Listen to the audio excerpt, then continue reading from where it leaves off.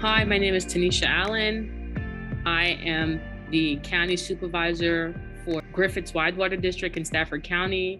I was elected to my position in November 2019, and I began serving January 1st, 2020.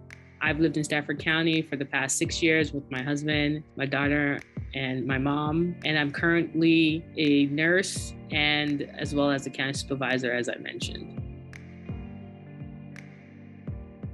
So my history with Stafford is I've actually been here going on, I think, 6 or 7 years now. I moved to the Virginia area in 2014 with my husband and my daughter.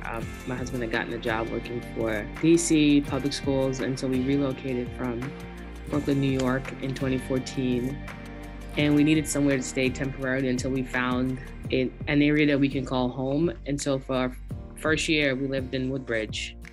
And while living in Woodbridge, we kind of took that opportunity that year to explore the surrounding areas to figure out what best suits us. And eventually we landed on Stafford because it gave us a sense of suburban lifestyle, but also the open spaces and the small knit community feeling that you got compared to some of the larger counties.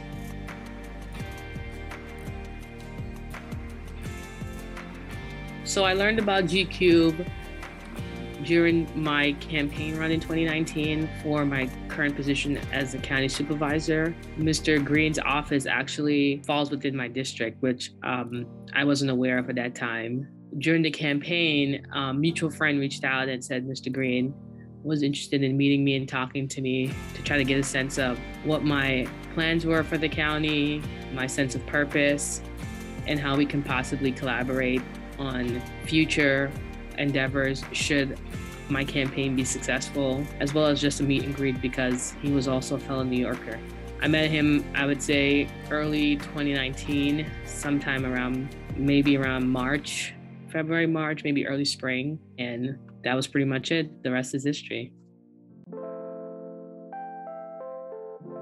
I think someone rang my doorbell and asked me, and they said, well, you know, they were campaigning for I don't remember who they were campaigning for, but I was just voicing my frustrations.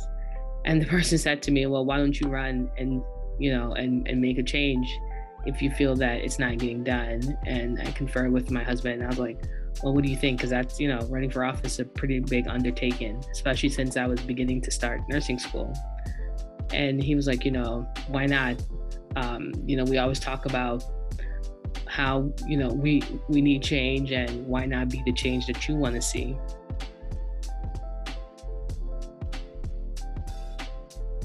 Mr. Green offered sort of a mentorship. He's obviously been here, he's established, he has connections, and he's, aware of what it takes to be a leader. I mean, up until this point, I hadn't been a leader, and he's obviously been not only a business leader, but a community leader as well. And so when he offered to serve in the capacity of a mentor and just as a sounding board for ideas and advice, I took that opportunity. So whenever I was trying to figure out, what I should do or how I should respond. And so just having, Mr. Green and his team there to offer support and advice were pretty helpful.